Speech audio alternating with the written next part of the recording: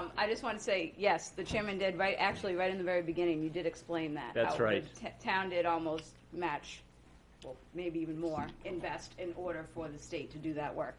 But I just wanted to tell everyone one thing. I 100% agree with what Selectman Bean and what Selectman Griffin had just said.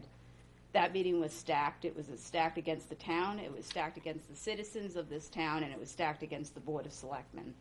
I went to it because I was under the impression that it was going to be about, ways we can work together to invest, and the state invested in Hampton Beach.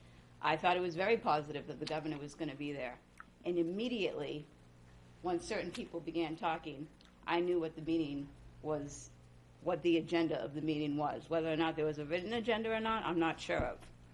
But it made me very uncomfortable as a selectman, and I purposely spoke on an issue that didn't have anything to do with the suit, because that's not, a public forum is not the setting that you discuss a pending litigation suit in.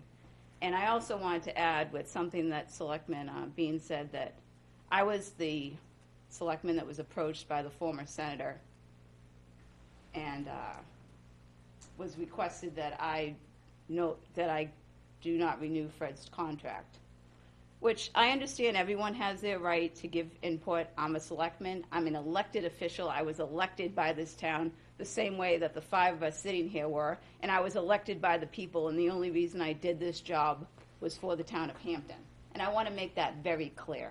The only reason I am doing this job is for the town of Hampton and for every single person and business that live here. And I'm new, and I'm learning. I don't have the 14 or 15 years experience. But when I walked into that room and those people started talking, I'll tell you right now, something is up and something stinks. And I am 100% behind this lawsuit, and I am not backing down from it. And I want everyone to know that. You do not pull someone aside and have them meet you in a different town and tell them, after you know that they've only been a public elected official for 18 months, tell them to fire their town manager. You don't do that. It's wrong. That's all I have to say.